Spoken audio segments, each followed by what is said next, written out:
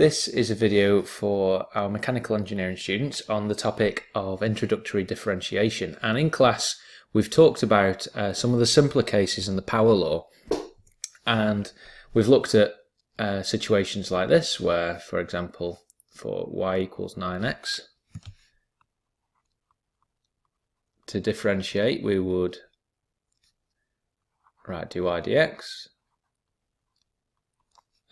times 1 by the power, so that'd be 9.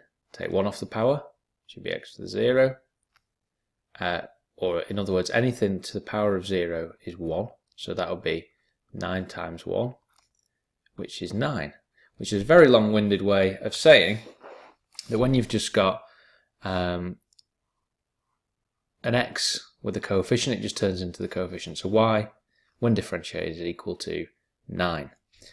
And there's a couple of other situations in here which might take a little bit of thought to cover, so I'll just cover a couple of those. First one being this: y equals root of x cubed.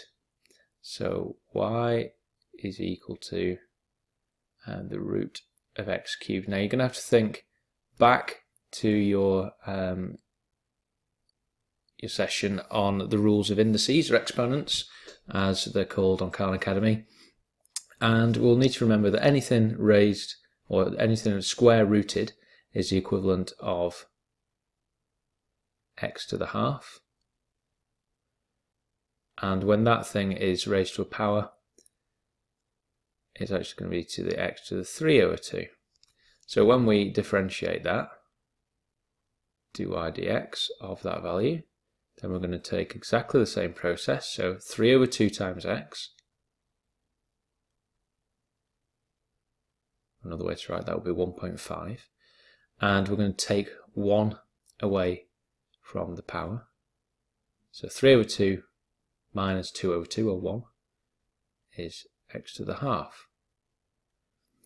And I have actually supplied you with answers, but I just want to show you a quick way that you can check some of your results. And there's a brilliant website called Wolfram Alpha.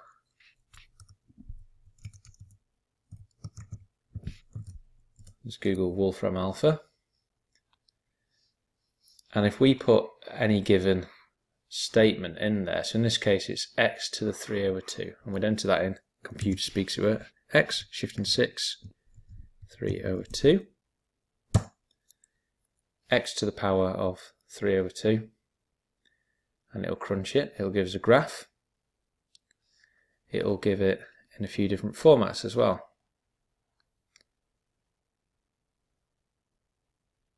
And it will show us that the derivative of this is 3 root x over 2. And we could write this thing 3x to the half over 2, or we could also write this 3 root x over 2. And there's a bit of algebraic manipulation there, but it can be, perhaps not actually in that case, it wasn't terribly clear, but this tool, Wolfram Alpha, can be a useful way of checking your answers, provided that you understand the algebra that it's outputting. Another little tip for you here is for terms like this, when you have a compound fractions, where you've got a number of things going on. So, right, this one here, y equals 4 over x cubed. That can be written as 4 times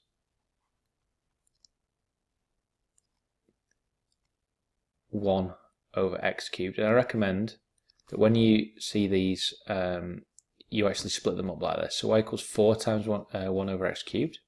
We could then write that y equals 4x to the minus 3.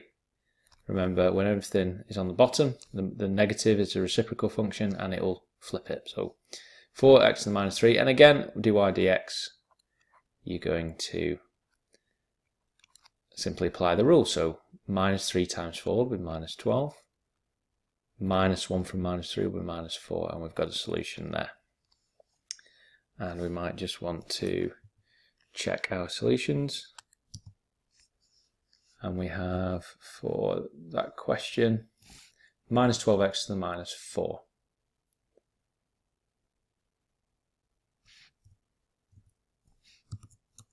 Okay, so that's covered some of the basics there on these simple polynomials, or these simple terms rather. When we move on to polynomials, in other words multiple terms such as this, just deal with each one in turn. And you should have absolutely no problem dealing with these, covering the methods we talked about in class. Right, so on to 3 and 4. These are a little bit fruitier, and in order to cover these you're going to need a set of rules that you haven't yet seen before. So these rules happen to be here. It may well be worth, if this is the first time you've seen these rules, copying these down into your notes. Generally most exam boards will give you a copy of these in some kind of exam paper. However, it is worth knowing them because there's not a lot to them.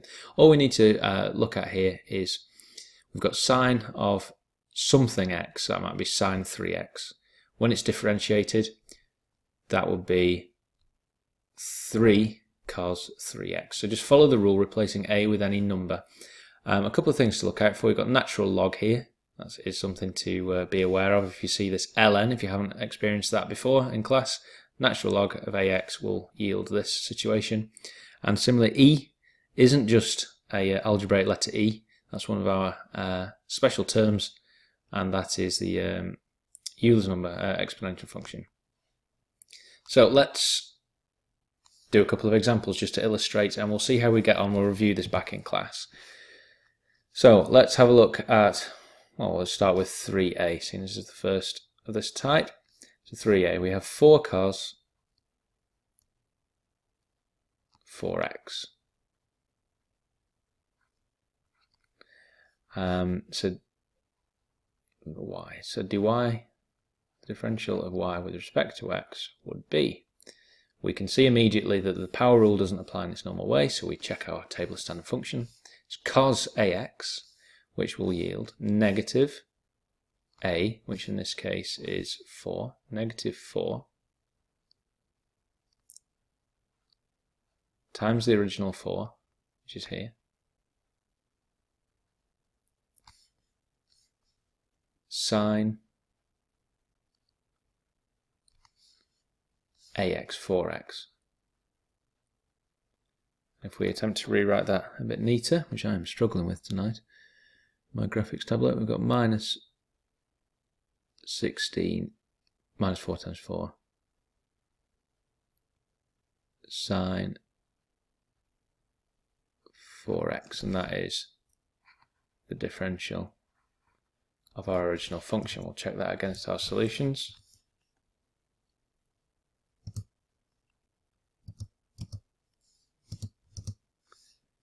Oops. There we go.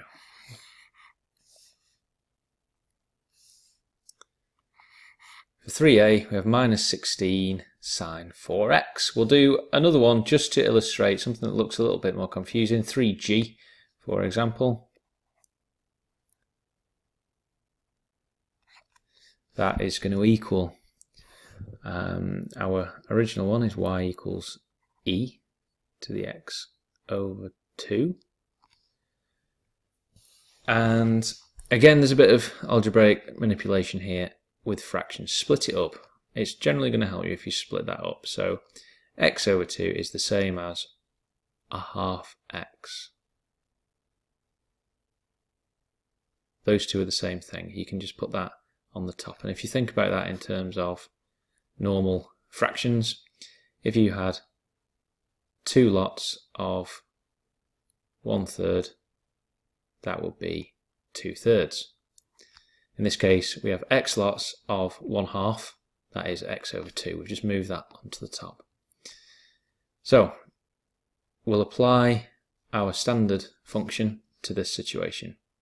So dy dx is equal to a to the kx. So a stays where it is. There is no, so this is 1e to the half x effectively, times the k, which is the coefficient in front of the x. So that would be a times k. So 1 times a half. So in other words, 1/2. E, which is our original equation, to the kx. So that's nothing changing there, to the half x. And applying the same principle, we could also write that as 1/2 e to the x over 2. Or we could simplify it further by moving this in the same way we had 2 lots of 1/3. In this case, we've got e to the x over 2 lots of 1/2. So that will be e to the x over 2